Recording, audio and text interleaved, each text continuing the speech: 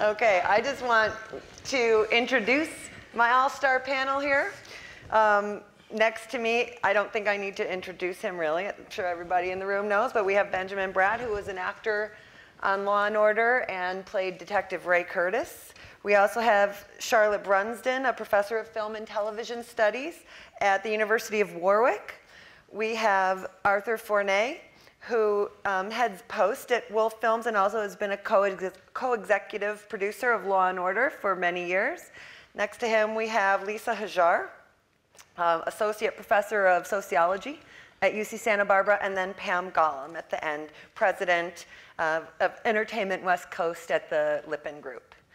So we've assembled this group of creatives and scholars and an amazing publicist for the series to help us discuss the ways in which this series has been so socially significant. And I thought we might start out with, you know, just a question for everybody that as a series that's been on the air for more than 20 years, it has the potential to educate viewers about our legal system, the players in it, and how that works. You know, what kind of messages do you think Law & Order sends to its audience about crime, prosecution, guilt, innocence, justice in the US? And if you want to add kind of any particular moments or episodes that played a key role in making those points.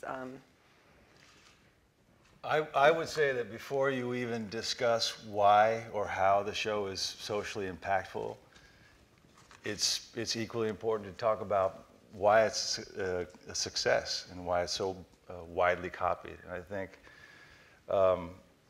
if you distill the show down to its essence, it's a demonstration of great storytelling, which is something any person anywhere in the world, whether you're from the remotest, most primitive tribe in South America to the most urbane, sophisticated society, we rely upon the stories that we tell about ourselves. And in this particular medium, and in this particular show, every episode is a kind of morality play. Mm-hmm.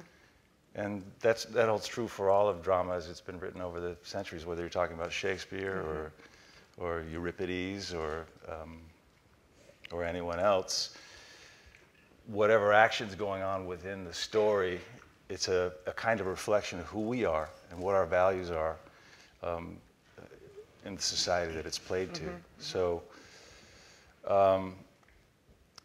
Law & Order allows us as citizens of this country to see ourselves and where we fit mm-hmm. within the criminal justice system. I think for a lot of years before Law & Order came out, there was something kind of mysteriously scary about what the penal system is like, how the judicial system works. But Law & Order took it on back in 1990 in a way that no show had done before it, which was to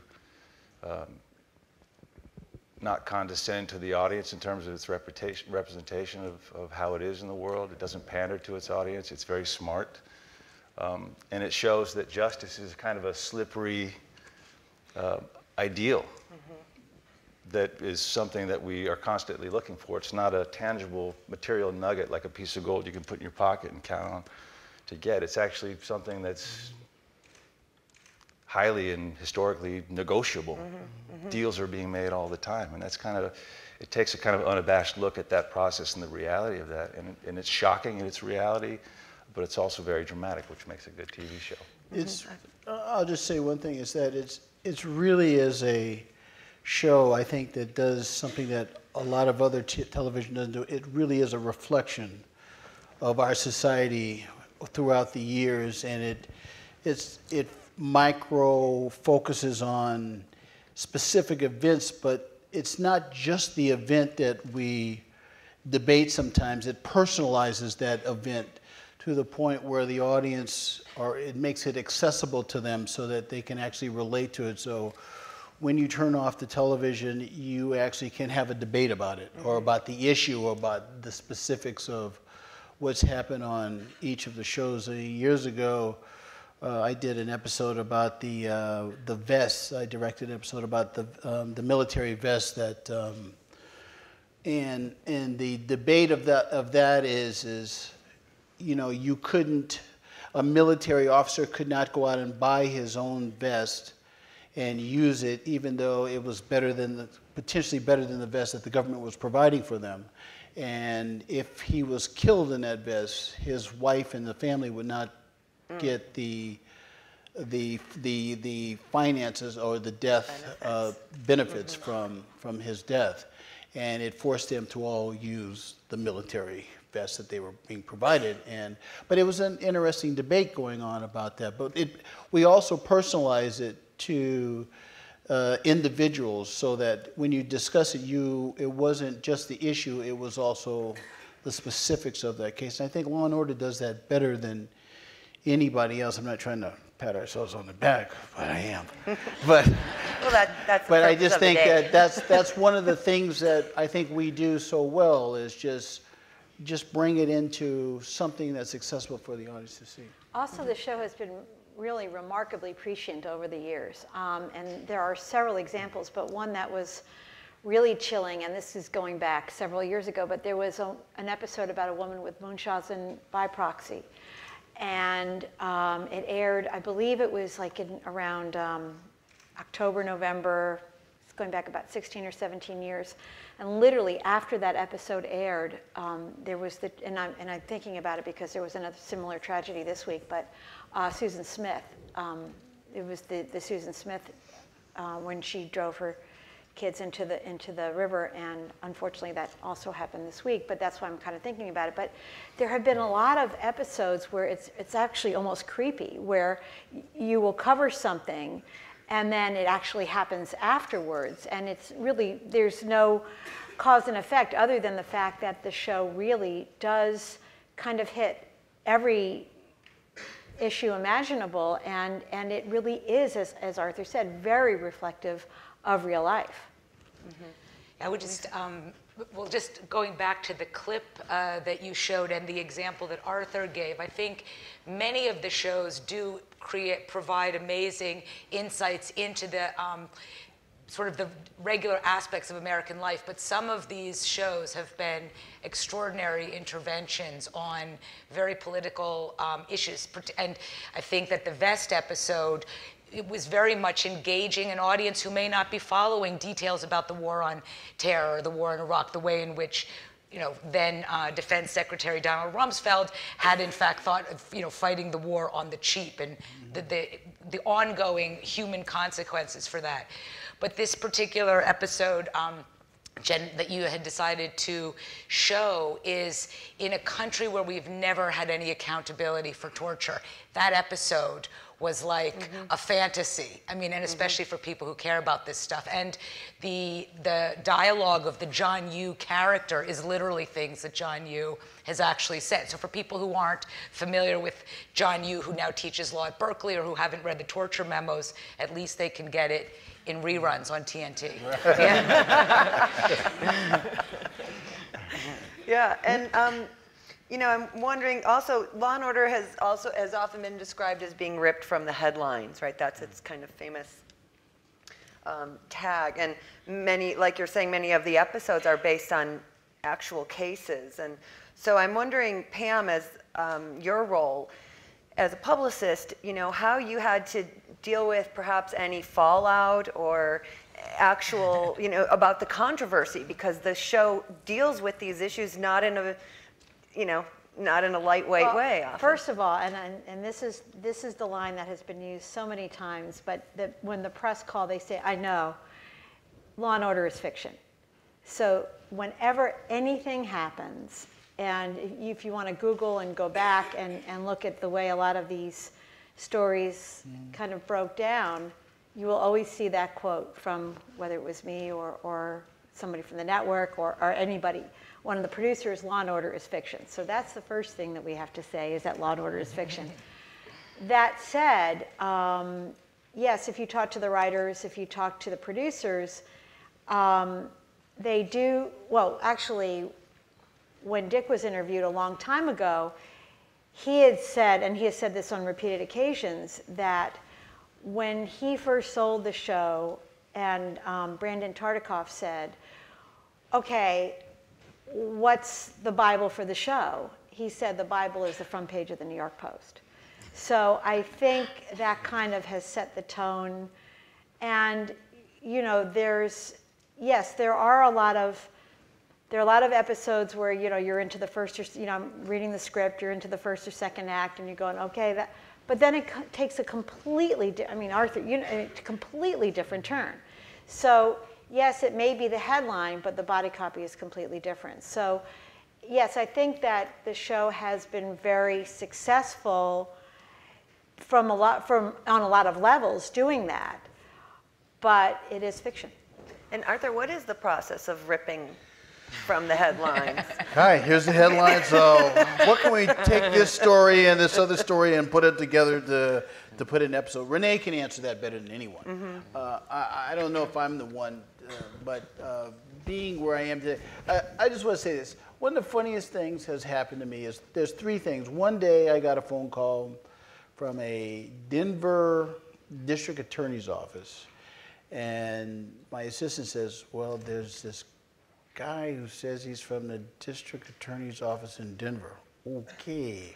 So I pick up the phone and he goes, hi, he does this whole introduction. He says, well, you know, we have a case that that is similar to one of your shows, and we would like to know if we could get a copy of it because we're trying to figure out what angle we're supposed to take on this case. And it was like the strangest dose of reality. You were going, wow, they're calling us now.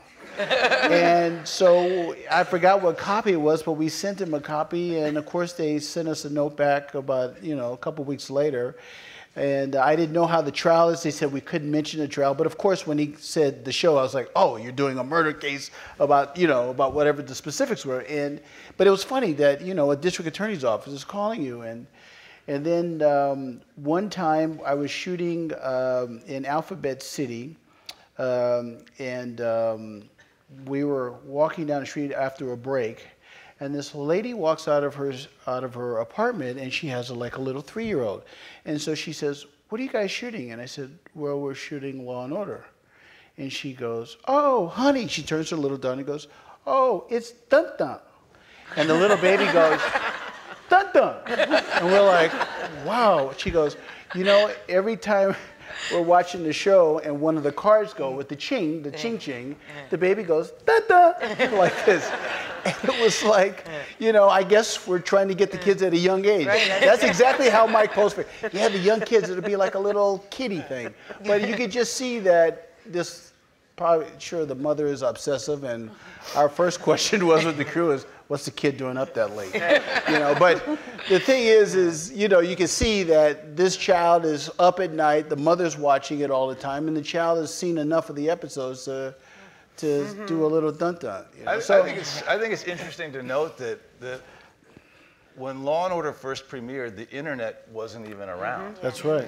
And so this whole notion of taking a story that's quote unquote ripped from the headlines, it was fairly regionally oriented. You know, it was a very New York kind of sensibility in that it was cited after the New York Post. But over the course of years, these past 2 decades, we've truly become a global society where information is right there at the touch of a fingertip, and so at the touch of a button.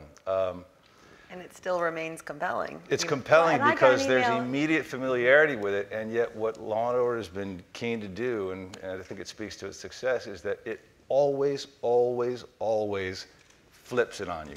So the opening teaser pulls you in, the first act, it gives you all the familiar guideposts. You go, oh, I know this story. This is where the woman drove her car into the water with her kids. And you think and every episode is a murder mystery, so you're following it along and you think you know where it's going, but invariably every episode, they give you the smackdown and they take you in an entirely different direction. And that's what, it's like crack cocaine, that's what keeps you coming back.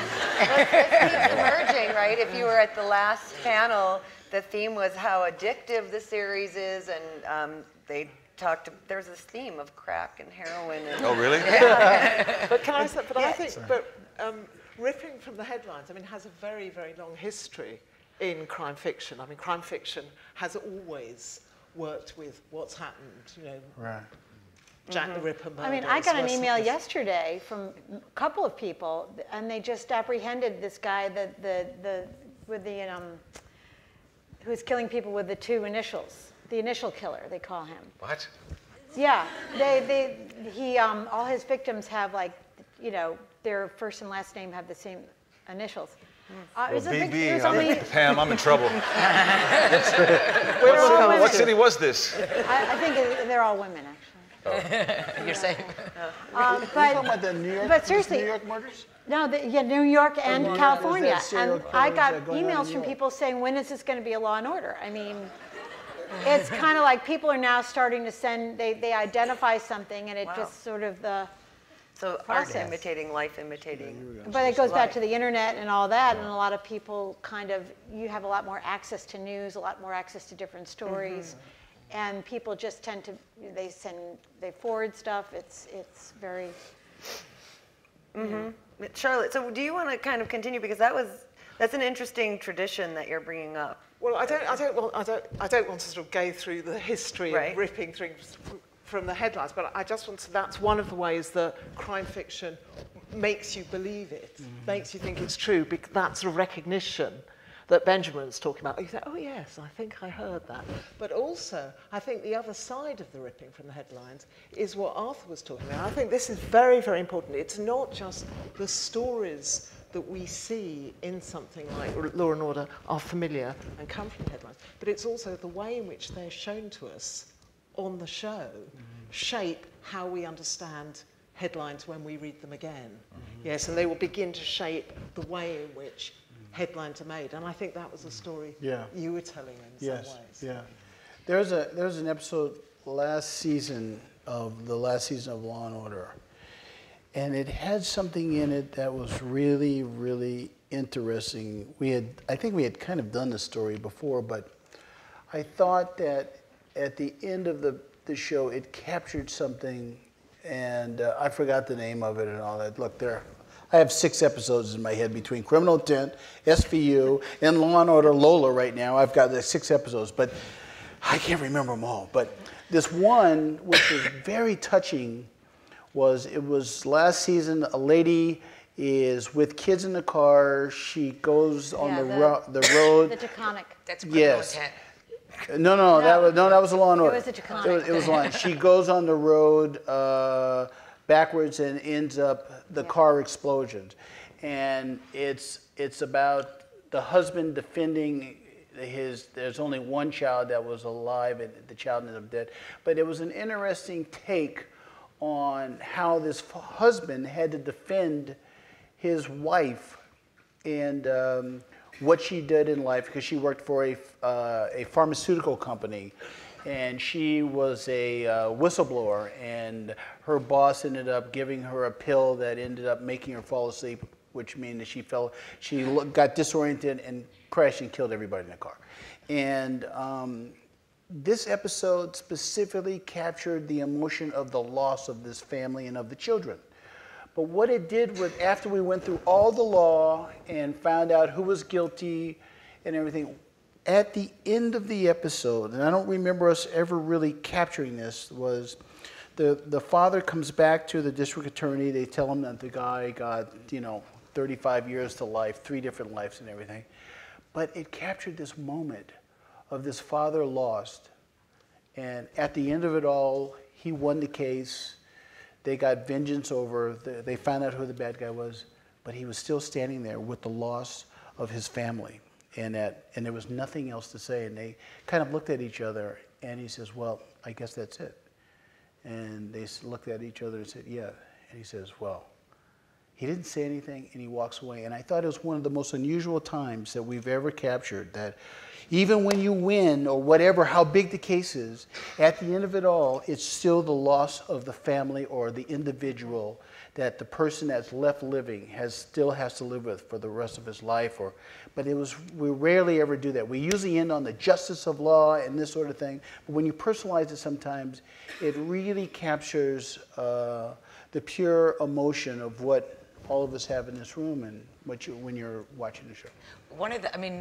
One thing I remember that episode now, and something that Law and Order does over and over again that illuminates the real ambivalences of law is vigilantes, either bad vigilantes or good vigilantes, or in other words, like sort of redeeming vigilantes who have killed some horrible person, but the law must be enforced. And so it really, constantly forces people to think, especially in the second half of the shows, how the law functions, that it's not simply morality. In fact, it's often contrary to what people might think is morality. Right. And, the kinds of choices that are made and the outcomes that pursue. But I really find that the vigilante theme is something that sort of captures our better and worse demons in society, and then how that bucks up against the law enforcement model. It demonstrates time and again, too, that justice is not always served, that in fact, oftentimes the bad guy does get away, just like in real life. And I think it's that uncertainty of what the outcome is going to be is what in part keeps you coming back for more as an audience viewer. Yes. Well, and also really the way in which you've got a structure in which you have to think about the relationship between law and justice, which is a long story, I mean, there are many genres of fiction that tell us about, and you have to negotiate. You used negotiation before. You have to negotiate the contradictory ideas about the rule of law and the sense of what's just, and then within that structure, you can put in individual topics. You can sort of put those in, and those can be quite different each week, and so you get caught up in different ways. What's the great debate over? It's the great battle between right and wrong, good versus evil. And what I always appreciated about what the writers put out on the show is that there are distinct perspectives that are equally smartly represented. Angie Harmon, when she came on the show as the assistant ADA to Sam Waterston's character, she was pro-death penalty. And some of us other characters on the show, if we were not necessarily certain about it, we had varying opinions as to a position that staunch. She's from Texas. She's from Texas, yeah. Yeah. So, in that it's equal representation, I think that it provides a smart argument to both sides, really. Helping you, leading you on some level down a road that helps you make your own decision about what your feeling is. And even more so, bringing Fred Thompson on, that character, was much more of, because, New York is largely such a blue city, and the show had been, variations on a democratic, political themes, and then having the Thompson character along with the Angie Harmon character was really bringing in a real dramatic tension around what justice looks like, what punishment should be, how to prioritize, different attitudes about the law. I was watching an episode last night that you were in where Jack McCoy had to suppress evidence in order to get the conviction that he wanted. It was a guy who was drunk and wound up killing 3 people, and he had committed a crime before, and so he suppressed some evidence in order to get the right verdict.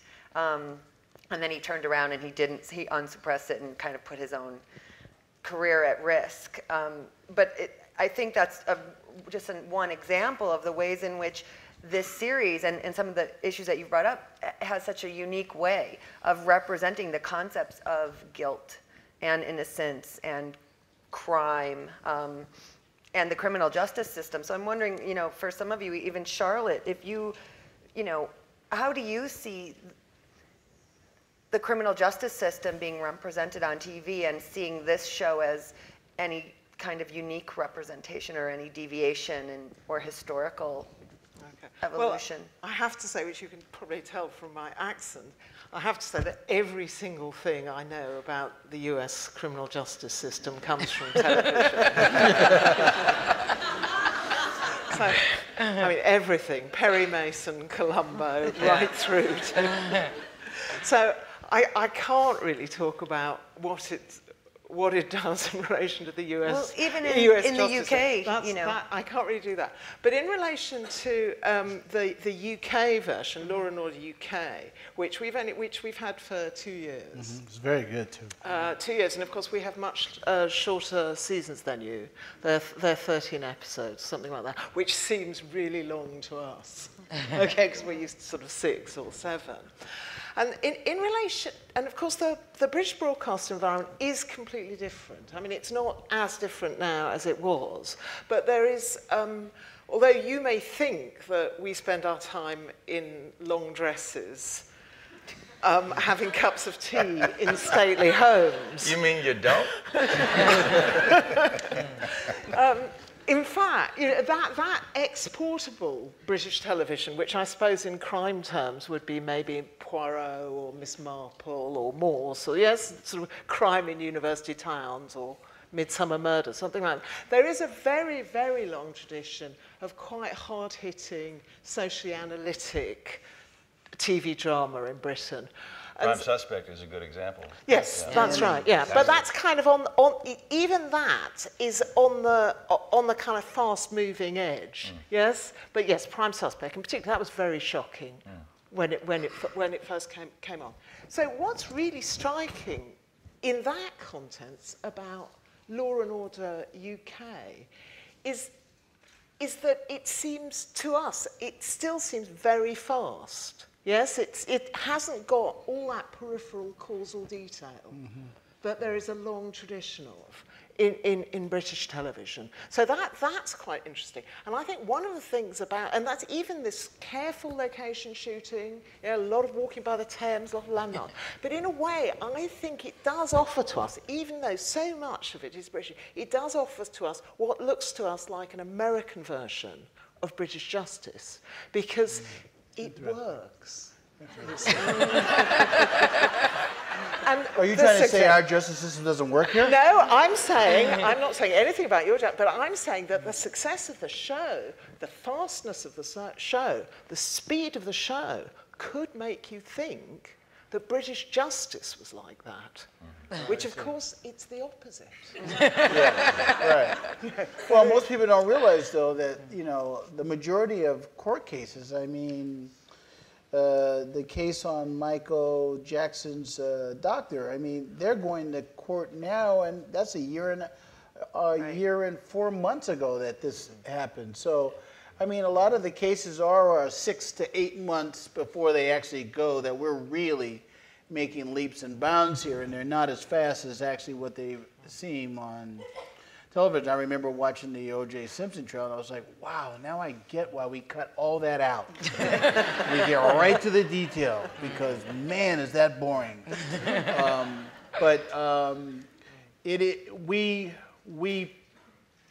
We are saying that it goes fast, but it is a long, these shows are all a year. I mean, these cases are all a year, 10 months to a year. And that case can go on for 3 months. They're not really fast cases, but you know, it's like everything, you see a card or you see a cut to another scene, that scene could be a week or 2 weeks later, actually. It doesn't feel that way. And I think it's a good thing it doesn't feel that way, because you want to feel the urgency of trying to solve the case. Yeah, in the service of drama. Yes. It doesn't Yeah, the services, you want to be, you don't want to go, well, that was a week later, geez. Yeah, you know? absolutely, absolutely. Because everybody, you know, and Ben will tell you is that he, on his desk as a police officer, that he has 8 different cases to 15 different cases going on at the same time. So it's really good that we can... Yeah, that's right. Yeah, okay. I'm wondering, you know, we can even go down the line, but Pam and anybody else, do you have one particular episode that you felt was most engaging or kind of most controversial with respect to the representation of social issues, and you know, what was at stake, and how did the show either push that cultural conversation or get involved in their debate in some way, much to the same way that Lisa brought up how Memo from the Dark Side did with torture? That's a very, very good question, but I have sort of the same situation Arthur has going on, where a lot of the episodes sort of, with multiple shows and everything, a lot of them kind of blend together, but there have been so many. I mean, the ones I remember are the ones where we got phone calls because somebody was upset. And I think if you talk to the writers and the producers, because they really are the heart and soul of the show, along with the actors and the people actually putting the show together, you know, Law and Order is an equal opportunity offender. So, you know, you name a group, and it is a very fair show. I mean, for one show that you think is possibly left-leaning, there's another show that goes the other way with Angie's character pulling it back because of her, you know, the hook'em horns. You know, she was very, very Texas. So I think that the shows, I do like the rip from the headlines ones because they tend to track a little better on the publicity side. But there are just so many different episodes. I honestly, that's a really good question, but I can't really, I can't really pull one out specifically, but I think that, again, on the broad strokes, what I think is the most valuable asset of the show is that it does cover all the bases. And it's not just a show where the defense, you know, is bad. You know, the Perry Mason and the historical defense-based shows, you know, every week it was, you know, the prosecutors were the bad guys. No, that's not the way it works. There are times when maybe the wrong person is being prosecuted, and the prosecutors, if they're really good at what they do, still have their job, but then they can also, if there's reasonable doubt, maybe the right verdict will be reached. But it's not just about good and bad or black and white. There's a lot of gray, and I think that is really just such an amazing, for 20 years, that the show has really captured that is its greatest accomplishment. Well, even next Monday we have an episode, you know, because since we call it the mothership has left us right now, which is dealing with the town that stole all the money, El Monte, I think, Bell. or Bell, yes. That's a classic rip from the headline. The episode that's on this coming Monday is that story, and that's that case happened 6 weeks ago, 2 months ago, and we're doing that story, and then we're doing the Ronnie Chasen story that's going to be on, I think, the following week after that. But it's not a publicist who gets shot. Yes, but it's not it's still dealing with. We cannot tell you who actually killed Ronnie Chasen, but it is a rip from a headline story. I think your theory, yours meaning Renee's and the writers, if you watch this episode, it's a very interesting episode because there was a lot of question about what happened to her and how interesting that it just got wrapped up very quickly, and there's been a lot of speculation. So I think that Well, Renee was brilliant. He took two stories and wrapped it into that story, and this is classic of what he does with the writing of combining two stories to make it one. But it's pretty good. But years ago, I was part of an episode called it was the Crown Heights episode, and this was 15 years ago. It was a black kid who was killed by a Jewish driver in Harlem that caused a riot. And I tell you, we had more calls on that episode of pros and cons of it, because there's one line in there where Constantine, I forgot the name of the Michael Constantine is on the stand, and he admits to is that when you're walking on the streets in New York City and you see two black kids following you. Now remember, this story is 1990. Like 5 or 6. 5-ish, 6-ish, so this is after the riots here. And he says, and you see two black kids following you, and you're a white person, if you tell me that you're not scared, you're a liar. And it was so right on at that moment because of what was going on in the United States after the Rodney King riots here and everything, that you know, you got a lot of calls on that. You know, people were offended by it. People were like, yes, we agree, you know, we're not going to say it out loud, but yeah, we do agree to that. And that's the controversy that we really, you know what I mean, that we tackle. And even in that episode, you know, Shabala Green was the one who was playing the attorney, and she says to, well, that was like 94, I think, and she turns to Michael, and she says to him, she says, you know, you might want to fight for all of this and your beliefs, but, you know, just hanging a picture of Bobby on the wall, which is Bobby Kennedy, just ain't going to cut it anymore. And I'm just saying those kind of lines and that kind of writing is just so right core to a lot of emotion and what people are feeling, and just verbally just saying it and acting it brings out a lot in everybody. You know? As we discuss the social impact of the show, as it influences our societal view of the process of law and the criminal justice system, I think, and I know it's not on your topic list, there's a subtler influence that's gone on over the years that I think has improved society, and on a personal level has had a profound impact on my life, and that is the way Dick Wolf perceives the world and then puts it into his stories. As a young actor, I came up as a young actor of color with slim few opportunities to portray any character that was complex at any level, you know, drug dealers, gangbangers, that kind of thing. But as far as I can remember, and my first job with Dick Wolf was a short-lived series called Nasty Boys. In every show that he's ever created, he populates the world of that story the way he sees it, which is women of color, other people of color, white folks, all interacting with one another. And whether you're talking about Law and Order or SVU or Man in the Machine or Nasty Boys or Players or any number of shows that he's created. New York Undercover. New York Undercover. Yeah. He's reflected back to us, even when we weren't really aware of the dearth, the absence of people of color on the screen.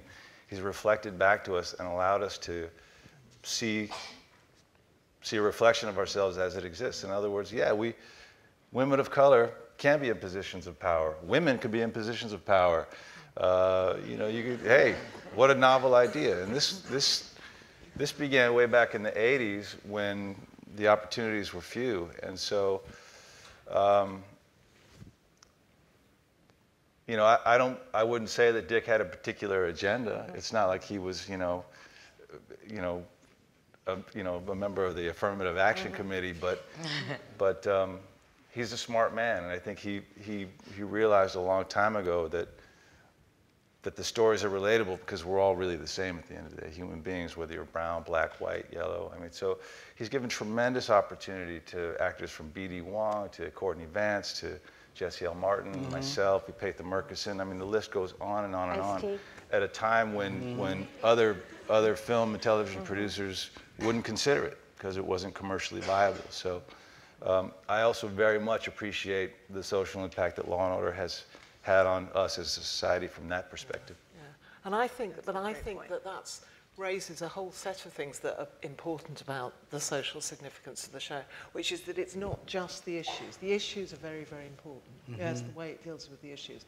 But I think its repetitions are perhaps as important. Yes, so both the repetitions that you begin to see that it's peopled with all sorts of different people, but also just the repetition, that structure, it's telling you repeatedly, and I think reassuring you, it's saying it might be difficult, but it's, that the American state is here, the legal system does work, and and I think that repetition may be as important in its social significance as any particular story. It's reassuring, isn't it? I think it's reassuring, definitely. I think that one of the elements that has also been very educational for society is the vast range of depictions of mental illness, either sort of, people who are genetically mental, or whatever the issues are, or as a result of certain kind of social phenomena. And the depictions of mental illness and how that gets played out in terms of the questioning and the trials and so on, I think has been, and just to sort of really humanize and depict the complexities of people's actions and decision making when it's as complicated by circumstances of serious mental illness or some psychic trauma, and I think that's been highly educational.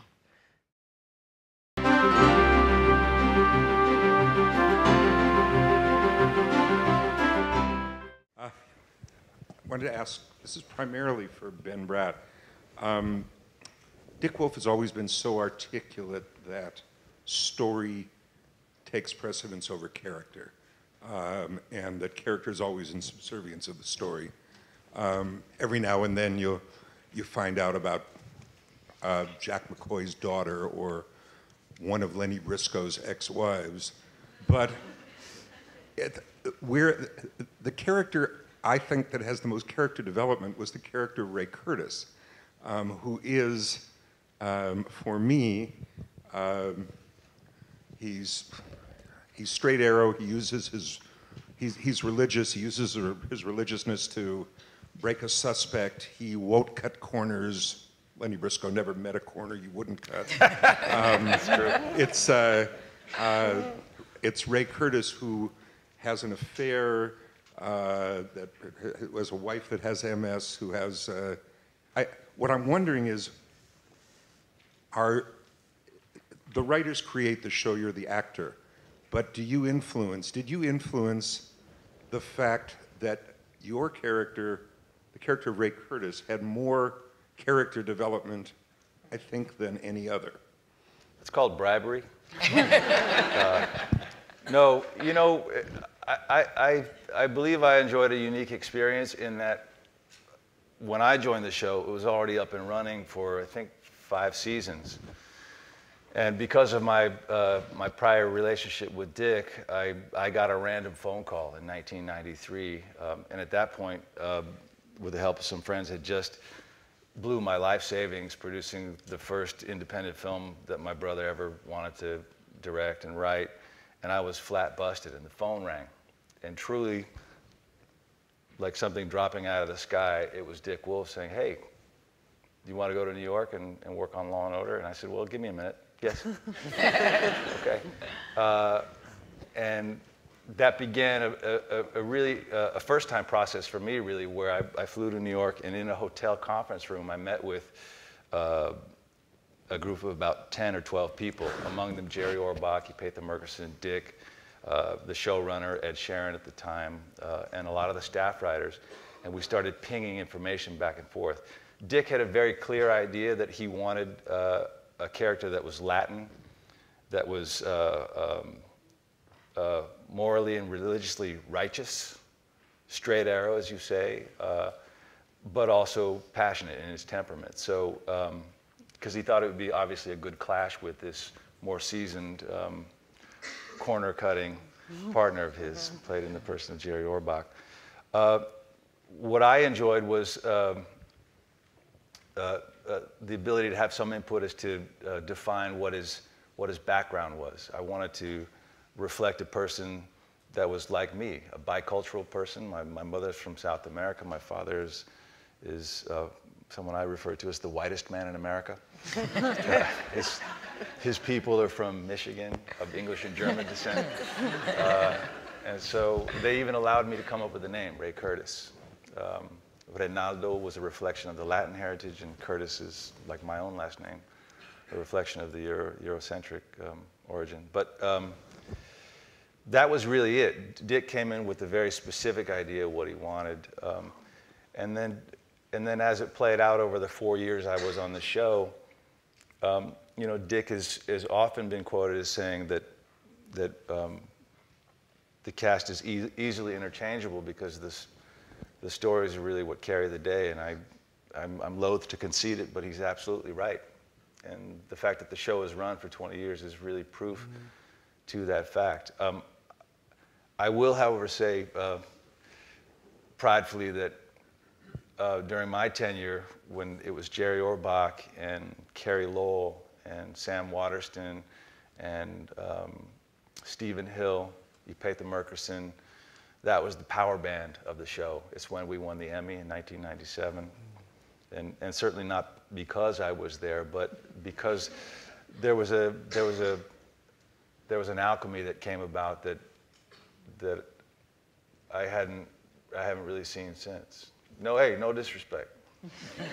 I also want to add maybe that Emmy. I was there. Oh.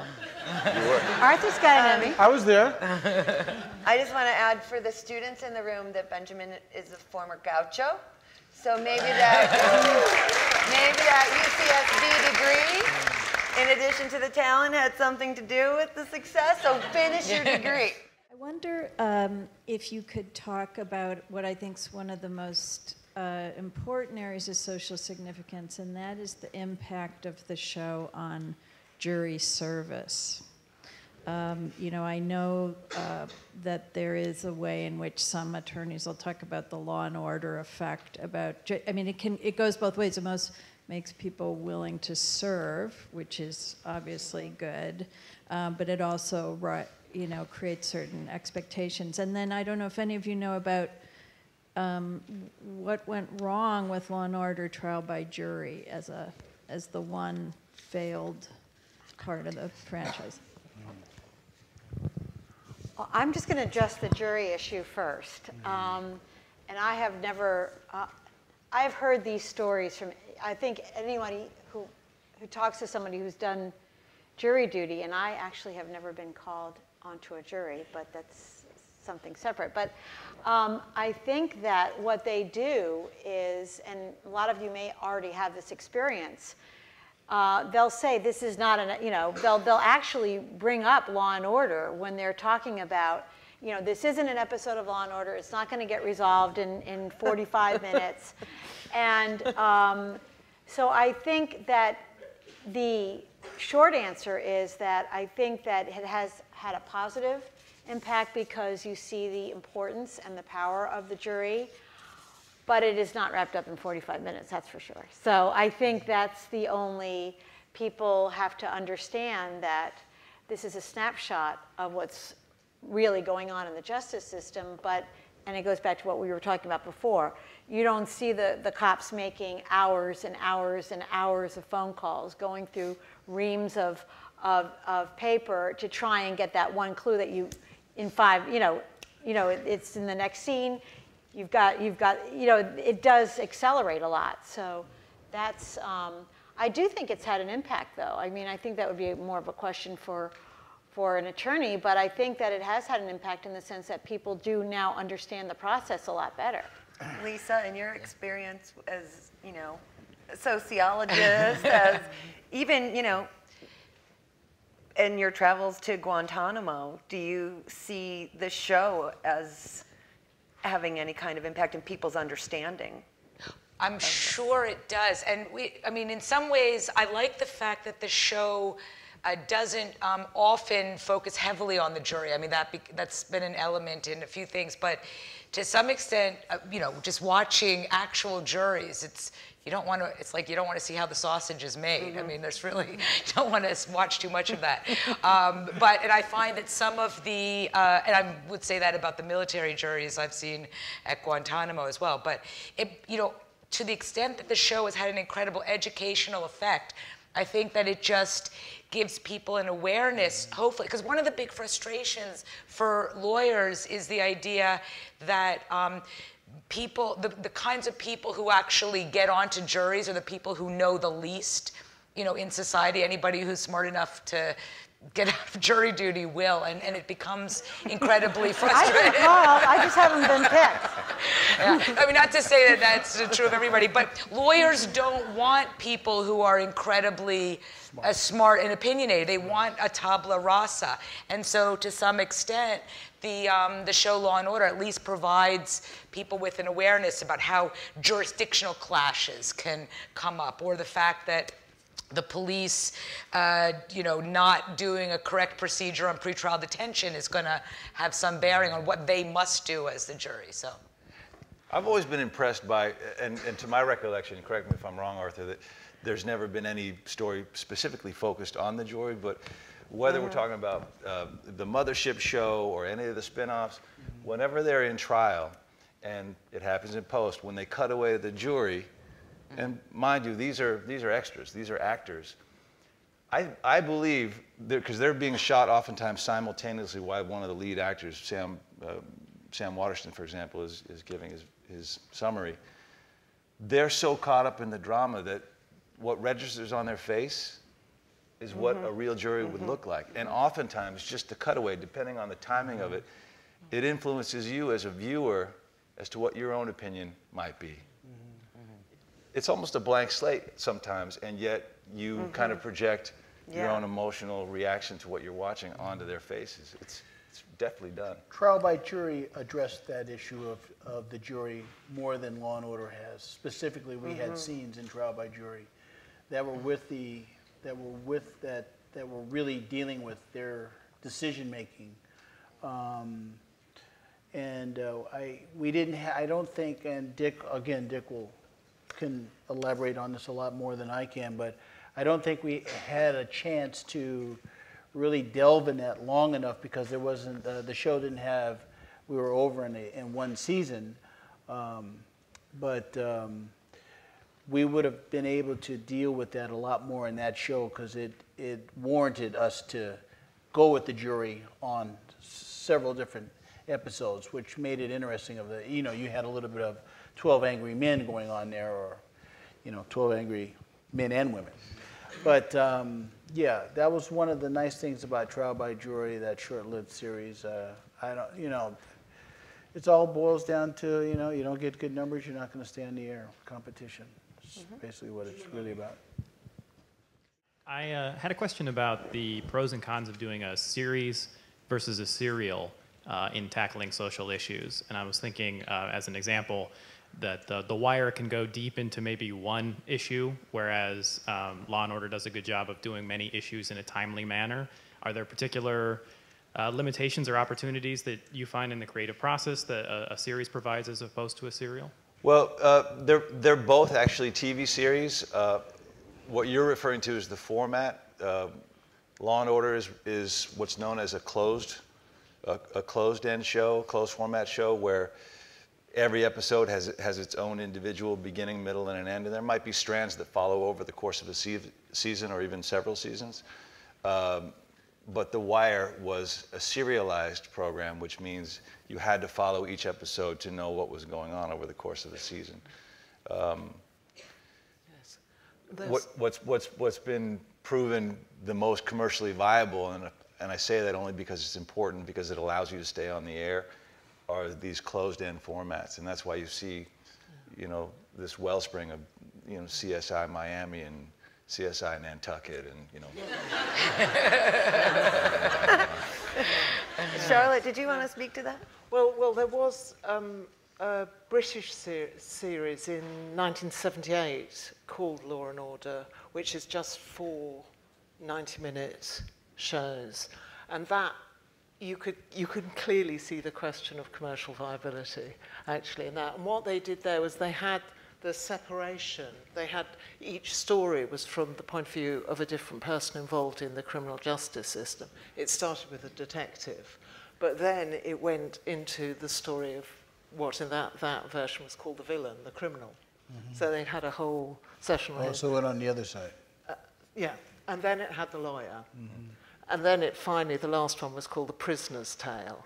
And by that stage, when you got in the anticipation of The Prisoner's Tale, everybody concerned, each of the principals, had broken the law so much that you didn't know quite who you did because it was a setup. Now that had to be closed format because it was making radical arguments about the corruption of the British criminal justice system. So it couldn't run and run.